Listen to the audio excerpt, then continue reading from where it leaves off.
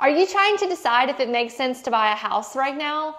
I know mortgage rates are a little scary as high as they are, but here are two great reasons that you should still buy. Home appreciation prices have gone up over the last 60 years. While you think that home prices bounce up and down a lot, but this graph shows in the long run, values went up. Look at this graph. It shows an increase in rents over the last 60 years. Rent has also gone up steadily too. So if both typically rise, the question really is, do you want to invest in yourself or your landlord? Buying a home means investing in yourself. As your home value goes up, you gain equity and build your net worth. Renting is just the opposite. It's money that you'll never get back.